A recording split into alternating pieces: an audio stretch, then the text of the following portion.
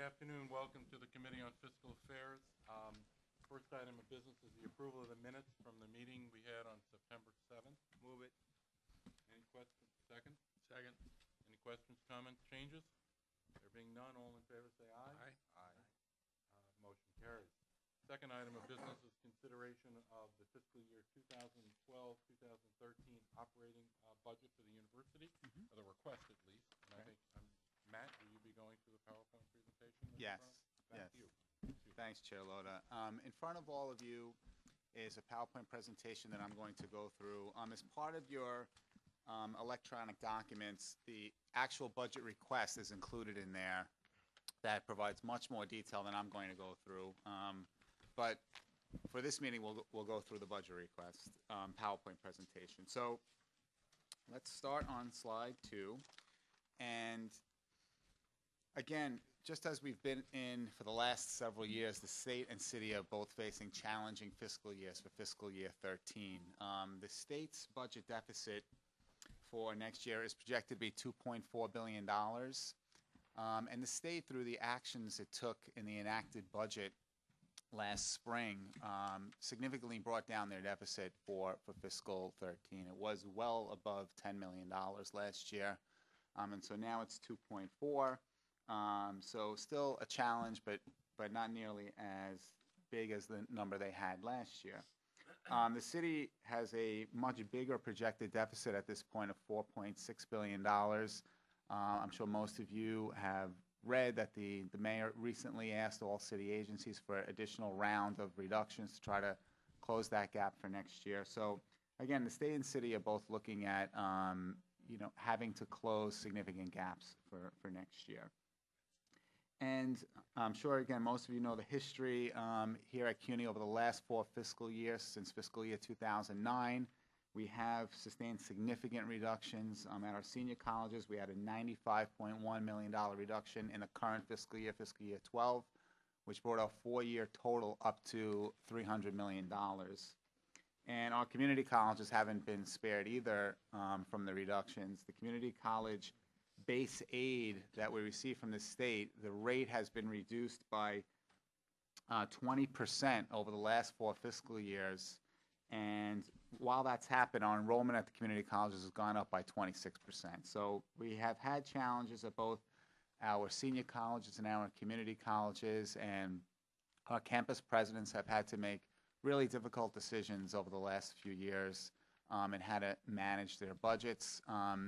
At the senior colleges for fiscal year 2011, the year that we just closed, overall spending actually went down year to year from fiscal year 10 to fiscal year 11.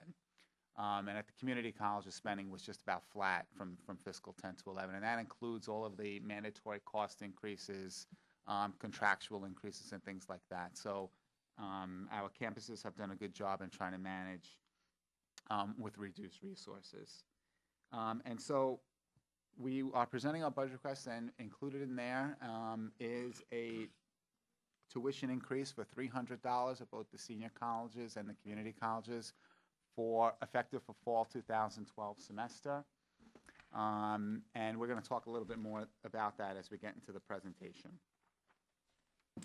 Okay, so on page 3, this is our 7th year that we are using the CUNY Compact as our financing vehicle for the budget request. And again, I know that you're all familiar with the Compact.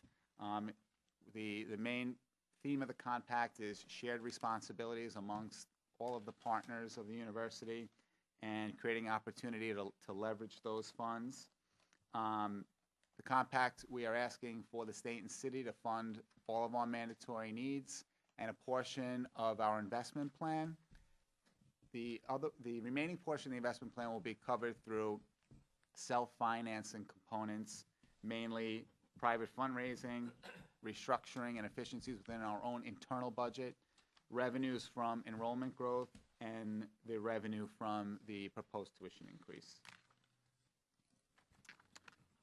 Okay, on slide 4, talks a little bit more about the Compact. And I want to point out again on the tuition increase, the $300 increase would be a 5.8% increase over current rates at the senior colleges and 8.3% at the community colleges.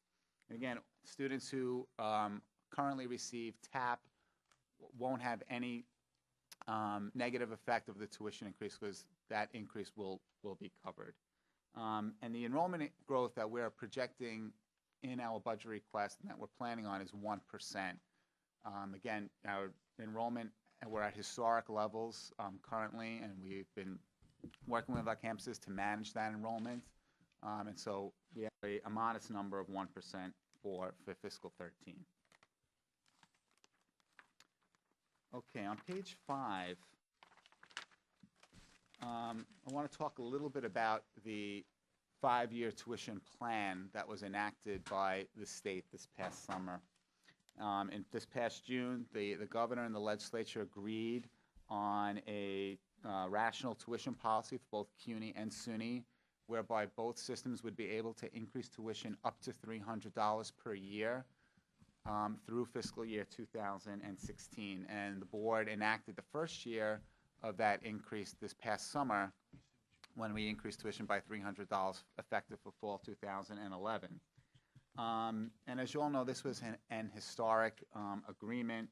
It not only provides us with financial stability, but also enables our students and their families to plan for what their tuition will be throughout their career here at CUNY, and avoids those large unexpected spikes that we've had in the past at CUNY, whereby tuition went up by 25% one year, 32% another year.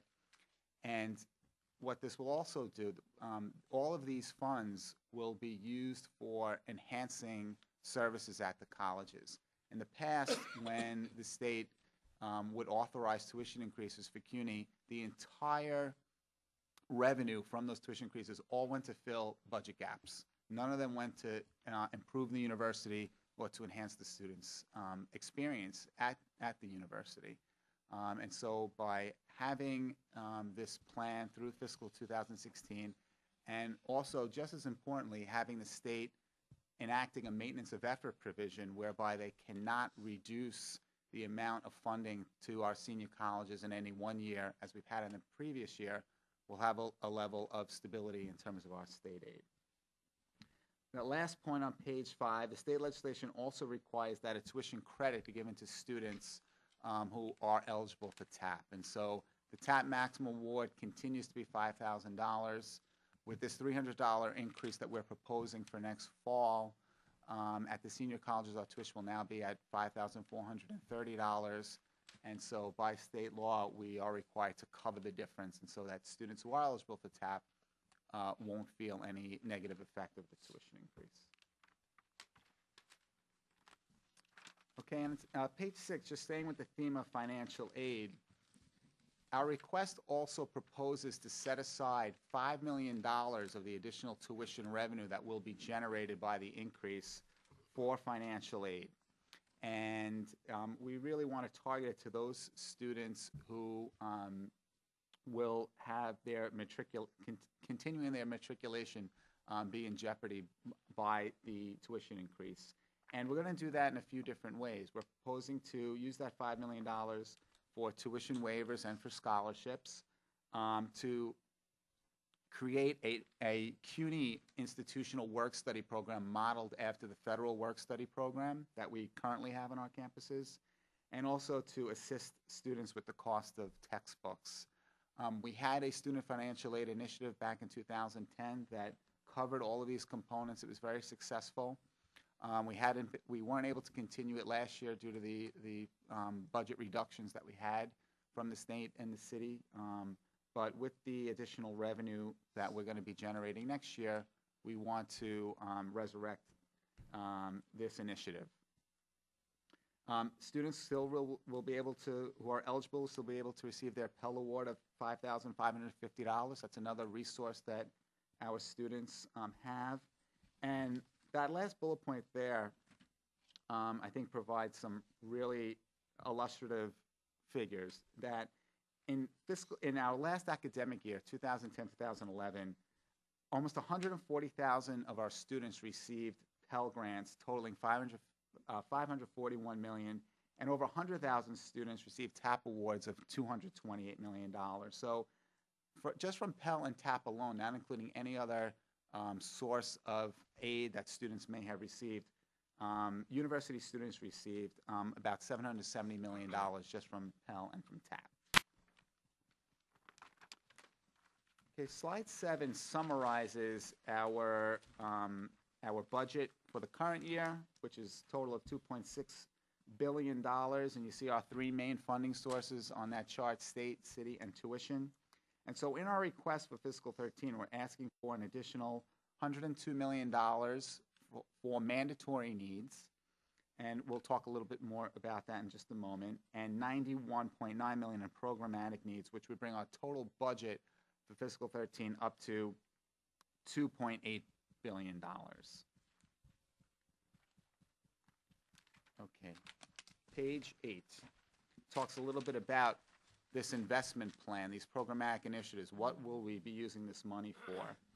You saw on the previous slide that our programmatic initiatives were $91.9 million from the state, city, and tuition sources. Well, we're also going to be generating $18 million from restructuring and efficiencies and from private fundraising. And so that would bring our total investment program to $109.9 million. And over the last several months, we have done consultations with our Council of Presidents Fiscal Committee, internally here with our Office of Academic Affairs and Office of Student Services. We've met with the Budget Advisory Committee of the Faculty Senate and also with the University Student Senate to get their collective input as to what should we be investing these additional resources in. And overwhelmingly, the feedback that we got was the number one thing that we should be focusing on is the addition of full-time faculty lines. And so in the request, as part of this $110 million investment plan, $45.5 million will be set aside for the addition of 440 full-time faculty lines. As you know, we've had an early retirement incentive, and we're down. We lost about 370 full-time faculty lines through that. So we want to replace those lines and add an additional 440 full-time faculty lines for fiscal 13. In addition, we're also asking for $2 million for our new community college, which is set to open this summer, and also $2.6 million for the expansion of the Accelerated Study in Associates program, the ASAP initiative, which has been very successful.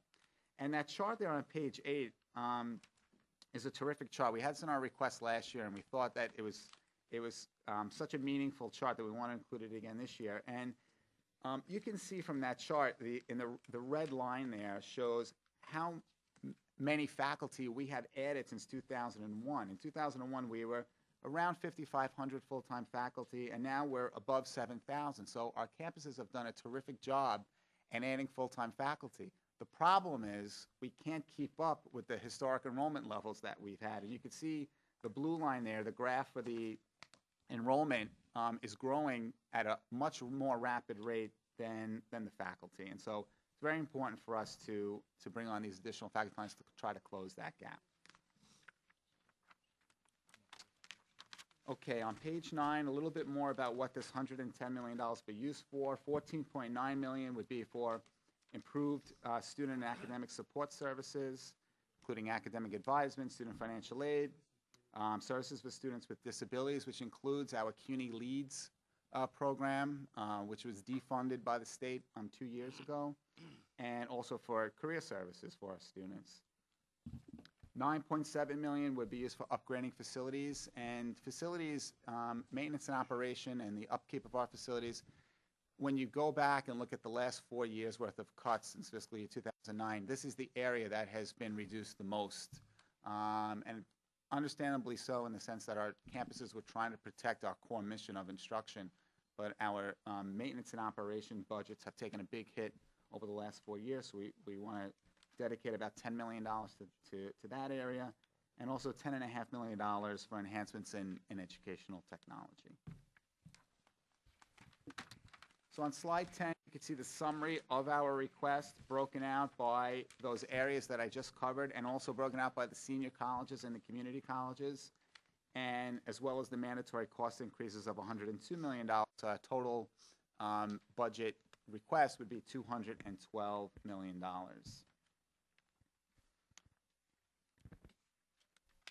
Okay, now on slide 11, I want us to spend a minute or two on the mandatory cost increases, because again, this is $102 million. And the largest component of our mandatory cost increases, as it is every year, is fringe benefits. Fringe benefits for this year, we're requesting almost $73.5 million. Fringe benefits has been growing by a rate of about 10 to 11% per year over the last several years. And so this year is no different. Included in this fringe benefit request is also to cover the cost of adjunct health insurance. That's included in our fringe benefits request. Energy costs are in there as well as building rentals. New buildings needs. Whenever we're successful in securing capital funds to build a new building, we then have to set aside funding and request funding from the state and city for the operational costs of those buildings.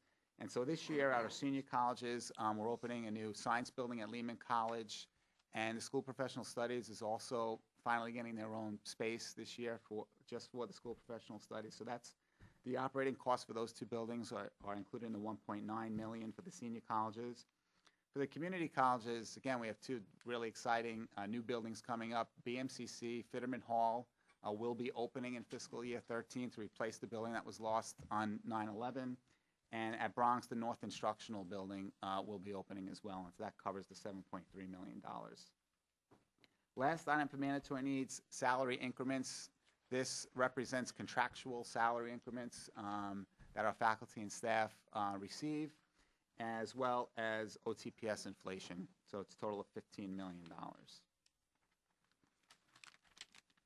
So slide 12 summarizes all of the funding sources of this $212 million. And so the mandatory needs, we're asking that to be picked up by the state and city. The programmatic initiatives, we're asking the state to pick up $11 million for the senior colleges.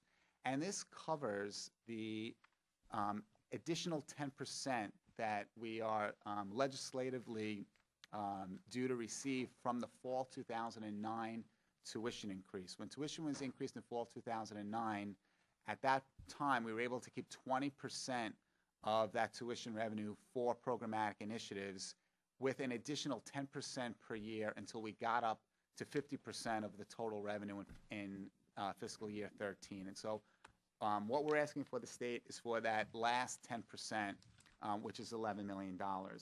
On the city side, that $4.6 million for programmatic initiatives covers the expansion of the ASAP program and also for the additional funding for the new community college. The community college state base aid increase, this $15.6 million covers two pieces of that base aid. It covers a $100 increase to the base aid amount, as well as the enrollment growth that we've had at our community college over the past year. As I stated earlier, the community college base aid has taken a big reduction over the last 4 years. In fiscal year 2009, the base aid per full-time equivalent student was $2,675 per FTE.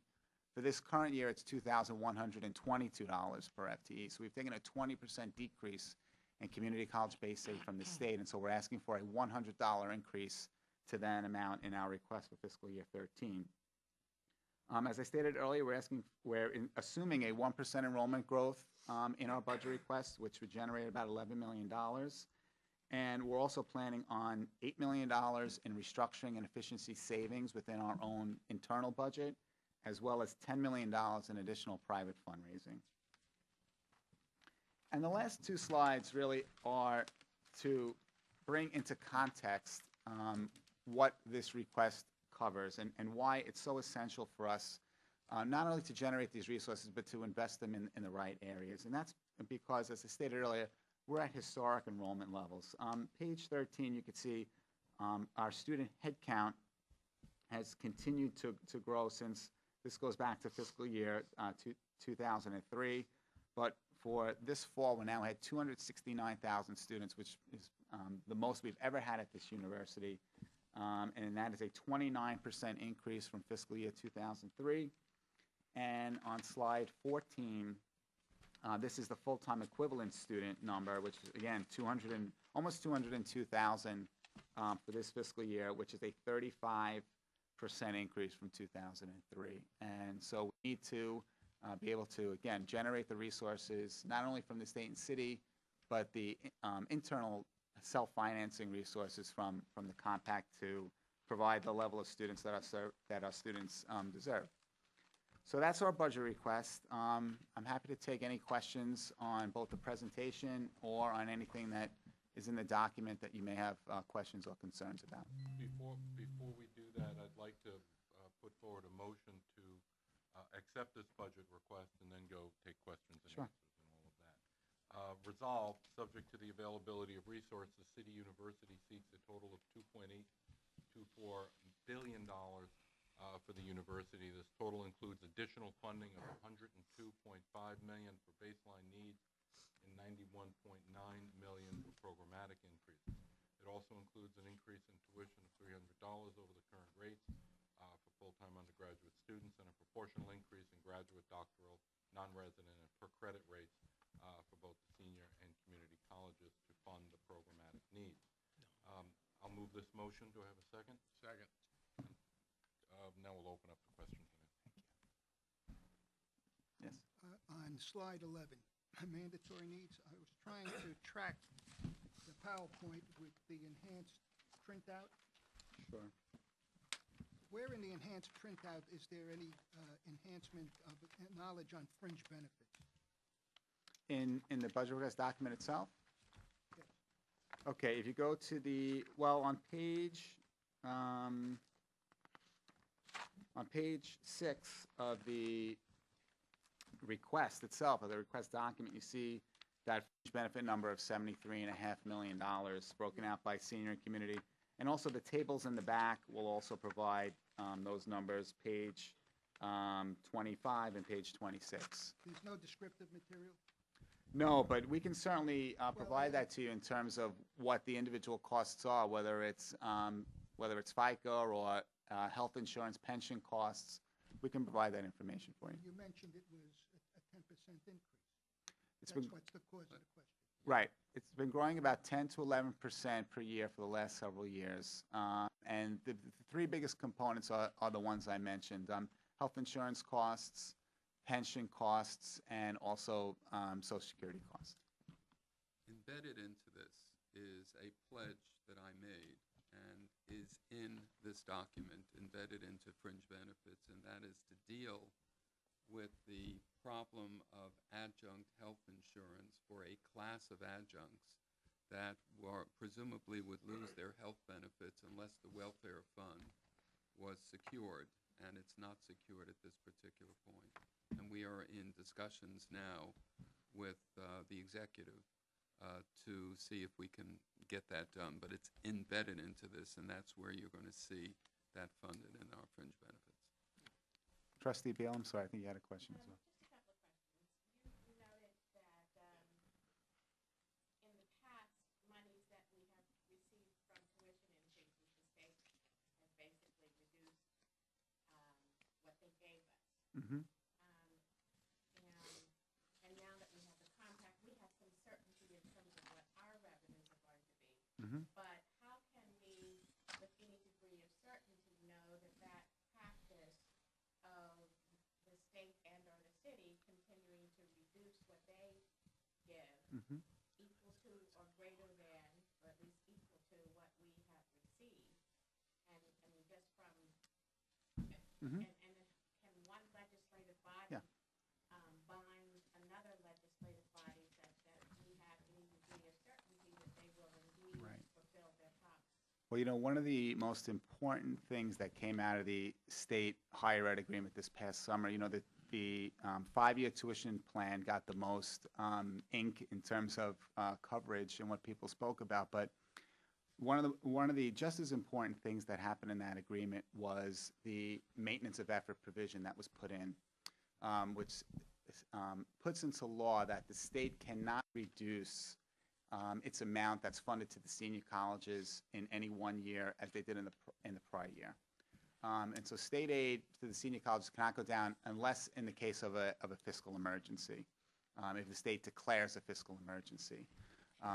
And so that's something that we've never had before. We've had it on the city side for our community colleges, but we've never had it on the state side for our senior colleges. So that gives us the stability that we need so that we can use the tuition revenue for enhancements and for investment. I'm just reading the second bullet on page 2.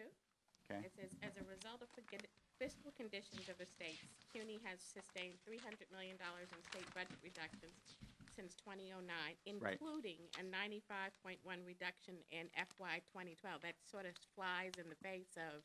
Right. Well, the What you maintenance just of said. effort provision was put in That's for last year. right for fiscal year 13. So they can't reduce our budget to the senior colleges past what we have in fiscal year 12 in the current year. So that $95 million reduction is for the current year, but whatever we have for this year cannot be less for next year. And on that same vein, when you say what our budget request on page 11, we are requesting that they fulfill these mandatory needs. Is that part and parcel of their best effort or their home heart? This is the one part that was not in the legislation. What is in the legislation is a 5-year plan,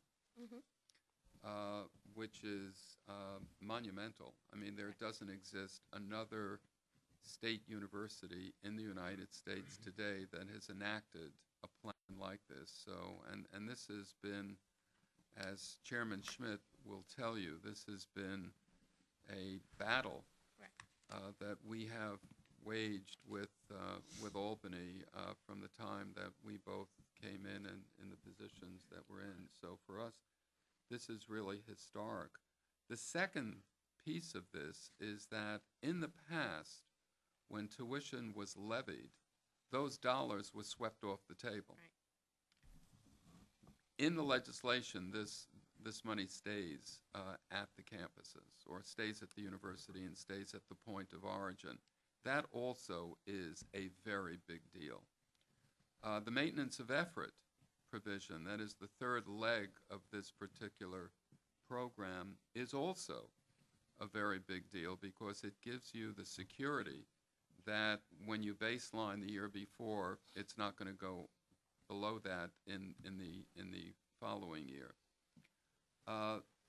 The thing that needs to be remembered in this plan, other than what I just mentioned, is that mandatory course is a good faith effort. It is not written into the legislation, and we just, we'll see.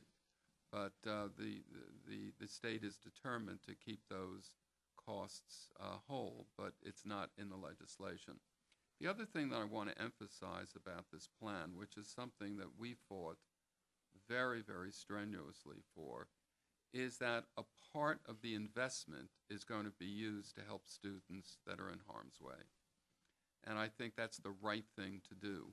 We are giving up investment income, yes, but we are also at the same time preventing students from really leaving or helping to prevent students that have left the university in the past because of tuition increases. And the last piece I would say is, and then I'll stop, is that in 1998, the university was raising approximately, the numbers are a little unclear because we weren't really keeping good records of fundraising then, but someplace in the order of $40 to $50 million a year, which sounds like a lot of money, but it's really a paltry sum for a university of this size and complexity. We are now on target to be raising probably $2.5, maybe $230 million a year. I mean, that, I don't know of any university that's seen a quantum leap for a baseline from which we've started. And a good part of that money, is going to be used to help students. So we're all working, and that really is the intent of the compact. But now we actually have it done. I mean, we have the state finally making a commitment that they've never made before. We had an incremental move when we worked out getting 10% of the tuition, 20%, 30%, but now we get to keep it all. So I think we are going to have stability, which we have never had at this university since tuition was enacted many years ago. And that's my point, Mr. Chancellor. I think that the administration is to be commended, but I think our goal and our responsibility is to make sure all of the stakeholders understand what all the partners' responsibilities are in this relationship, and that, you know, the more education we can do to make sure that everybody understands what all the stakeholders and partners' responsibilities are and who is engaged in this, the better off we are. So my point is to make sure that everybody understands that, and that in the next legislative body and all the rounds that we go around, that all the parties hold everybody's feet to the ground and making sure that what is envisioned here is actually actualized. So that was what my point A is. good part of the pieces are well in place. Okay, thank you. And one last piece. What is our I know it varies from campus. Some campuses are at 101 capacity and 120, but in general, we can't continue to grow revenues based upon enrollment growth. Mhm.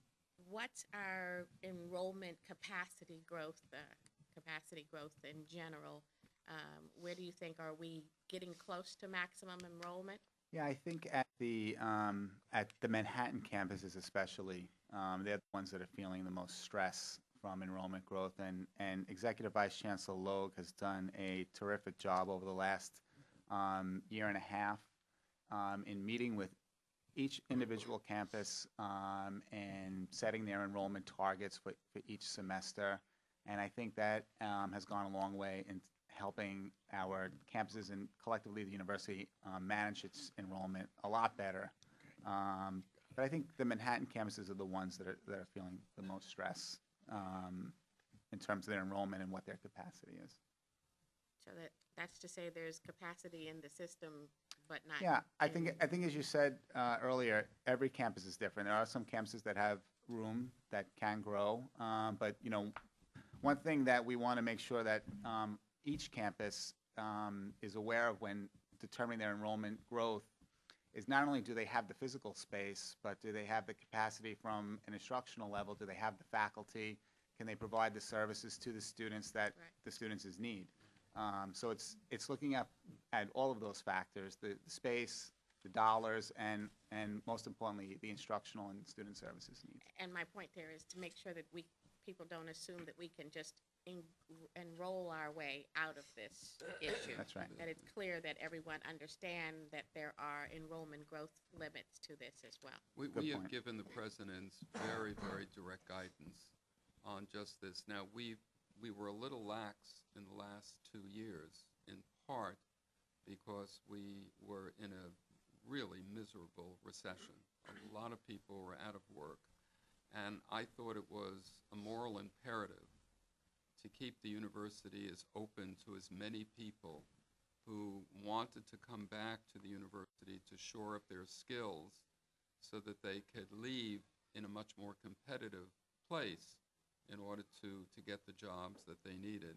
As we get out of the recession, and hopefully we are coming out of it much more slowly than I think any of us would like to see, we're going to get and work very closely and keep the campus's feet to the fire with respect to that, because the thing that I worry about, not so much do we have the physical capacity, because we could utilize our facilities more efficiently than we do now, although I must say most of the presidents are using their campuses a good 6 days of the week and throughout the day. But the question of dilution of the academic experience is bound to happen, especially if you cannot keep up the teaching power with full-time faculty as enrollment is increasing, and you don't have the same level of due diligence in terms of how faculty are doing when you're hiring as many part-time faculty. So that's something that we really need to be deeply concerned about. Thank you. Professor Martel?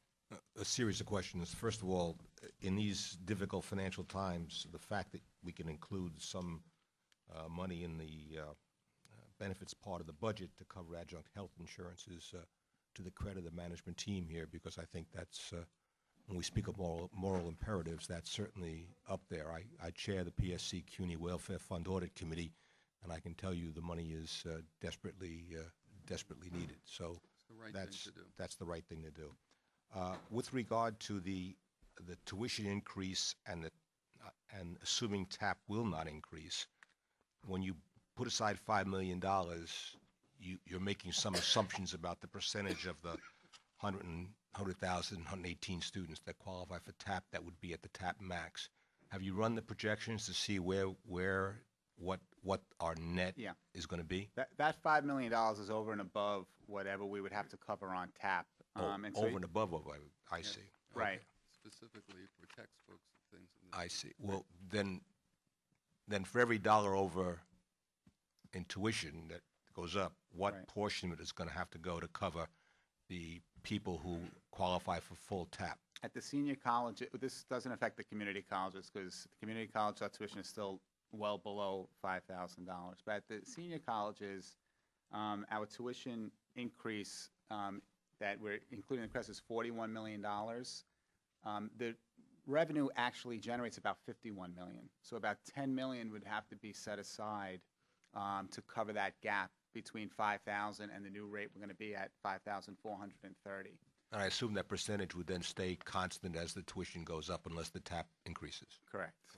Correct. And with regard to that, when we do the revenue targets, is that going to be on the tuition increase or the tuition increase net of the TAP Net of payment? the TAP. And that's the way we handled it this year as well. You knew that was going to be a question, right? Now, with regard to the issue of the compact and the restructuring of the $10 million restructuring, we're all on record of being extremely supportive of the compact and the shared contributions each stakeholder should make. But I do wonder, in a series of years where we suffered budget reductions often amount to de facto restructurings. You add the budget reductions on top of the sum now of all the restructurings we've taken, that $300 million goes north of $400 million. And I wonder at what stage of the process does it become difficult to actually achieve those kinds of restructurings? No, it's a fair question, and our campuses, since fiscal 2007, when we started the compact, have done a really terrific job about finding efficiencies in their budgets. And you're right, having to achieve cuts is a de facto way of achieving efficiencies.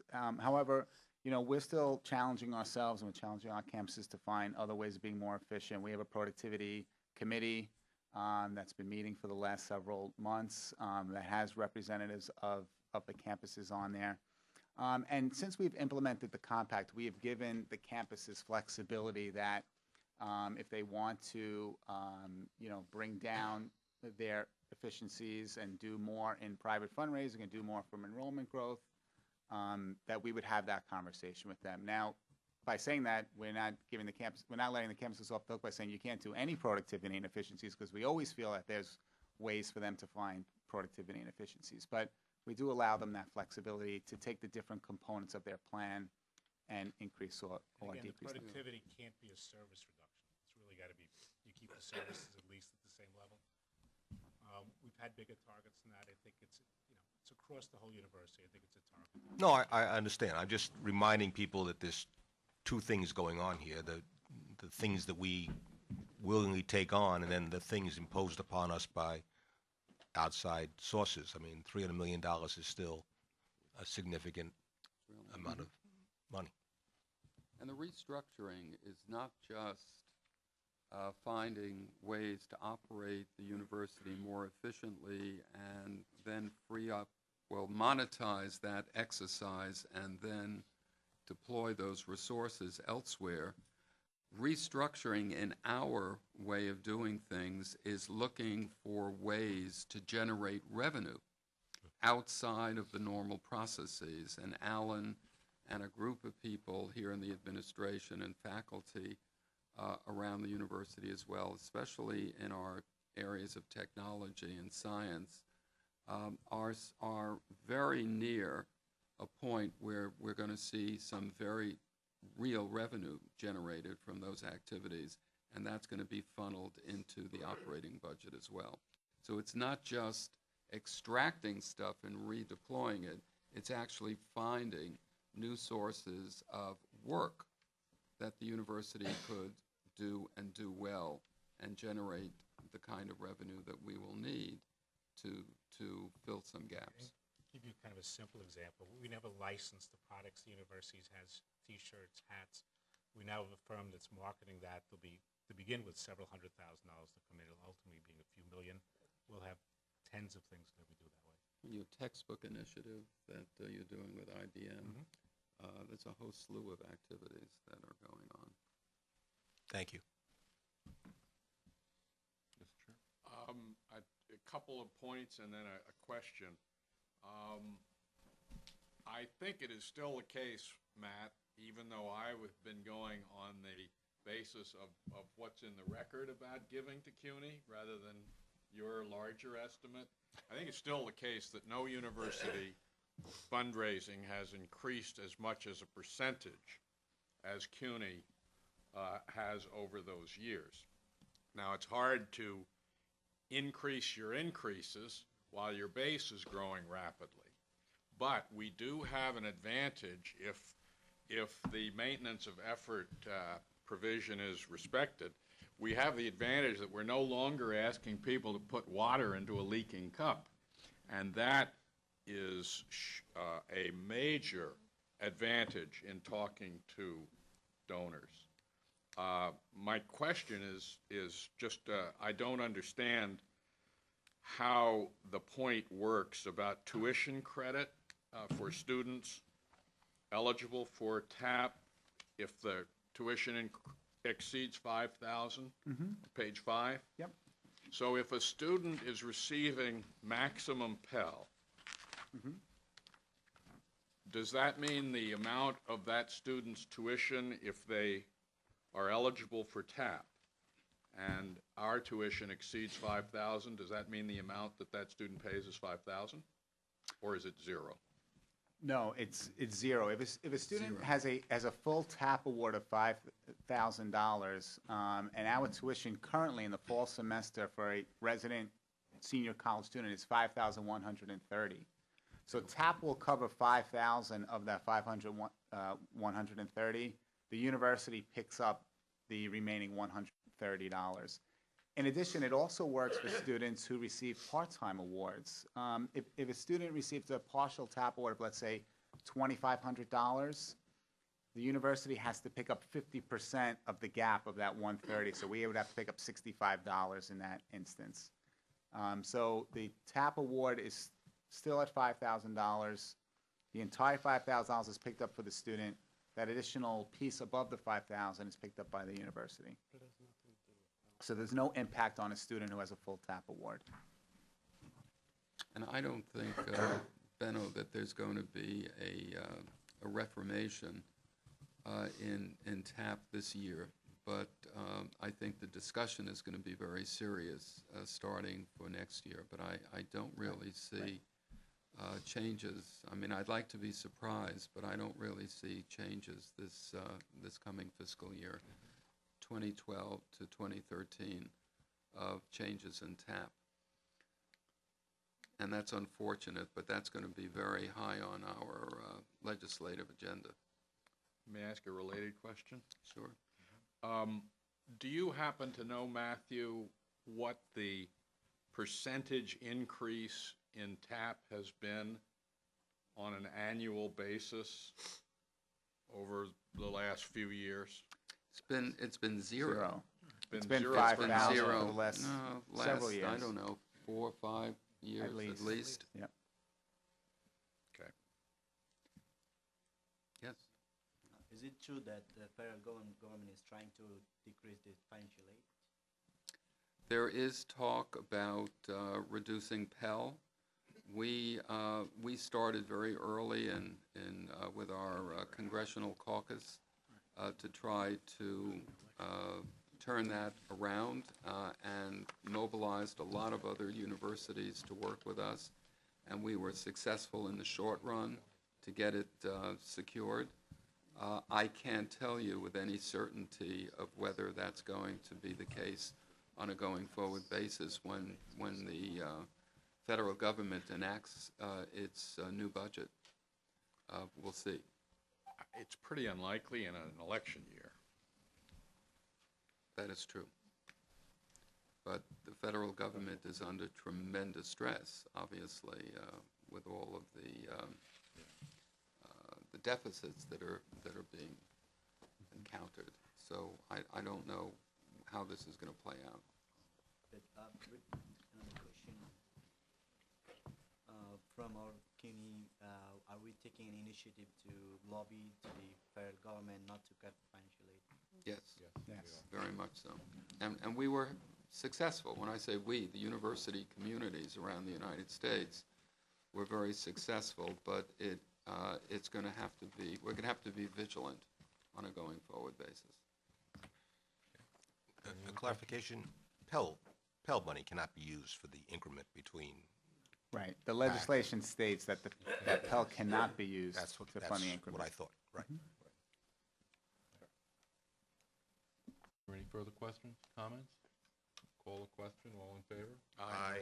Any opposed? Any abstentions? Motion carries. Chair Loda, before we leave this topic, I just want to, if I may, just acknowledge our Deputy Budget Director, Kathy Abada, and all the staff in the University Budget Office for their terrific work in putting the request together for this year. Thank you. Thank you all. Here, here. Here. Okay, next item of business is a resolution to authorize the City University of New York to adopt a revised schedule of tuition charges for students in the doctoral of physical therapy program at the Graduate Center within City University effective for the spring 2012 semester. We all received via electronically and also on the table here what the current rates are and what the effective rates will be. I'll put forward the motion. Is there a second? So moved. Okay. Questions? Any? Okay. All in favor, say aye. Aye. Any opposed? Motion carries. Next motion. Yes, I'm sorry. I apologize. One negative vote. No, sorry. Okay. Mistake. Thank you. Sorry. Item E is item D is a resolution authorizing the City University of New York to adopt a revised schedule of tuition charges for students in the Doctorate of Nursing Science program within the Graduate Center of CUNY effective for the spring 2012 semester. As with the prior motion, we received the materials last week, and they're also in front of you at the table with the current full-time resident rates and the current rates now and what they'll be going forward in the future. I'll move the motion. Is there a second? Second. All any questions, comments? All in favor, say aye. Aye. Any opposed? Motion carries. Item E is a resolution authorizing the City University to adopt a revised schedule of tuition charges in the form of a tuition differential for the Doctor of Audiology Consortium Program, or the AUD, effective for the spring 2012 semester. As with the prior resolutions, the material was sent to us last week showing the current rates and the effective rates for the spring, as well as in front of us. I'll move the motion. Any second? Second. Questions? Comments? All in favor say aye. Aye. Any opposed? One opposed. Motion carries. Item F is a resolution authorizing the Board of Trustees of the City University of New York to implement a rational tuition policy by increasing its tuition $300 annually for 5 years through fiscal year 2015 through 2016 for full-time undergraduate resident students, and a proportional increase in graduate, doctoral, non-resident, and per-credit rates at both the senior colleges and the community colleges. As with all the prior motions, the information was given to us last week, and the detail is in front of us. I'll move the motion. I'll second. Seconded. Any questions, comments? Roger. Thank you, trustee. I'm part of student government. We did a lot of survey, and students, they don't want to pay extra money because in this bad economic situation, everybody is struggling. They don't have, most of the students, they are working class. Like, I'm from Lagori Community College, and most of the students, they're really struggling. They cannot provide they don't have job, they don't have money, they don't know how to pay their rents. Now, if we continue increasing money, tuition fee, that will be really tough to continue their study. And from CUNY, we said, we want to accelerate the graduation rate. I don't know how we're going to accelerate graduation rate if we increase the tuition fee. Then they have to work more and come to school late. Like, they have to drop some semesters, which will delay their graduation rate. So I would leave up to the trustee to reconsider it before we vote on it. Any comments? Any questions? Thank you. All in favor, say aye. Aye. Any opposed? Motion carries. Thank you. And finally is a resolution to authorize the Board of Trustees of the university to approve an amendment to the university's investment policy, which was discussed last week at the investment subcommittee meeting, where we're permitting the senior vice chancellor of budget, finance, and fiscal policy to delegate authority to the associate vice chancellor for budget, finance, as well as the university controller with decisions regarding expenditures and spending within the non-endowed fund.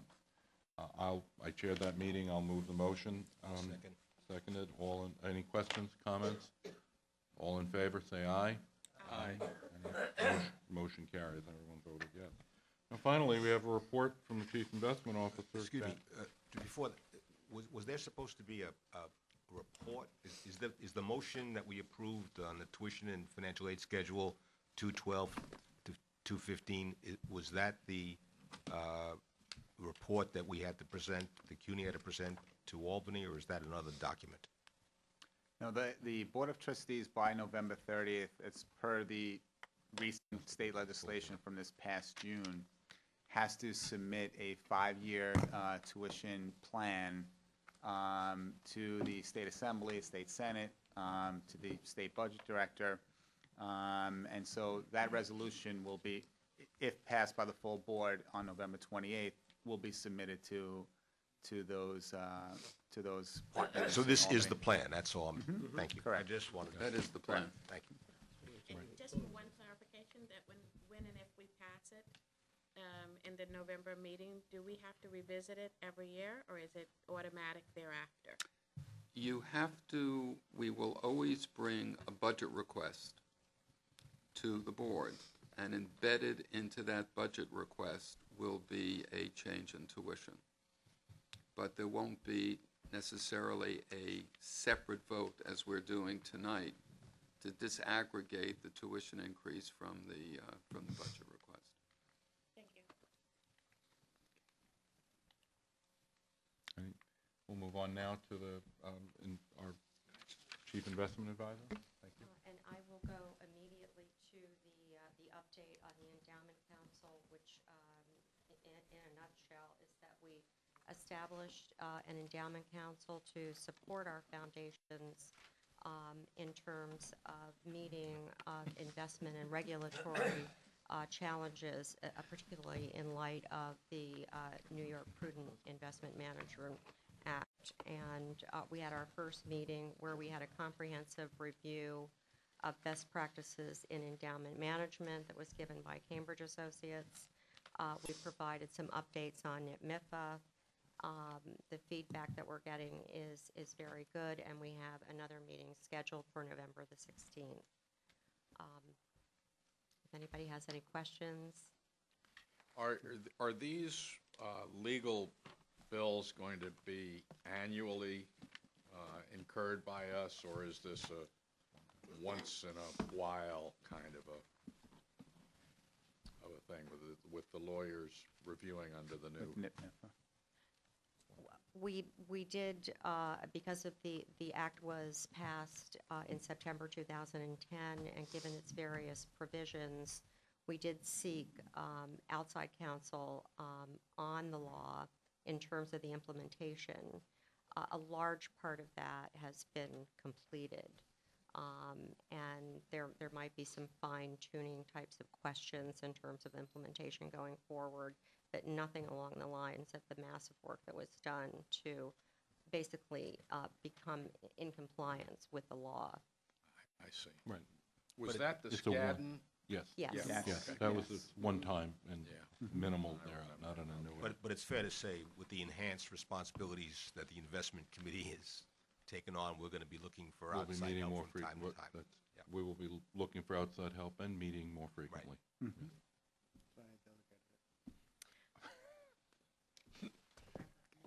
Any other questions? Any other questions? Okay, then I will, since we had a robust discussion on performance a week ago, I will simply hit the high points. First, some good news. Since last week, we received an estimated return for October, which was up 8.2% for the pool, basically reversing the negative returns that we had reported a week ago. And bringing us on a calendar year-to-date basis up about 1.5%, and our market value being at $161 million. So what a difference a week can make. Are you including today in those numbers? No, but as of Friday. That would be a week and a day. Volatility is an interesting thing. Right. But as you know, the theme in the markets for some time has been the macro-driven environment and massive swings in investment sentiment due to the whole deleveraging process that we're going through, due to uncertainty with regard to central bank action and uncertainty with regard to politics everywhere. So what this has led to is increasing correlations, as Trustee Martell pointed out last week. And what this does is that certainly companies are moving more in unison with the sentiment. Having said that, we don't expect this to last forever, and we feel fortunate in that we can basically stay the course with our strategic plan because our liabilities are so low and fixed with regard to the pool, basically the spending rate. And we can use the situation to leverage the pool in terms of gradually rebalancing to target and looking for capable managers who can add value by not only benefiting from the increasing correlations, but also those who are capable of seizing the benefits in terms of disparities in valuation on companies and segments of the market. So while everything seems to be very uncertain and volatile, we feel that we have a pretty good disciplined strategy that we are constantly looking to fine-tuning and improve. There was a congressional hearing 2 weeks ago on exchange-traded funds, in which the most distinguished witness said that the effect of these has been to turn our stock markets into a casino on steroids. True. That and a lot of the program trading, I think, is really, the markets have so changed over the years. Look how the bond market is done in the last couple of decades relative to stocks. I mean, that's without precedent as well. Right. So with that, if there are any questions, Any questions, comments? Okay, thank you, Janet. There being no further business for this meeting, I'll move for an adjournment. Okay, well, thank you. Thank you. Yeah, I hope so too. I just heard that, somebody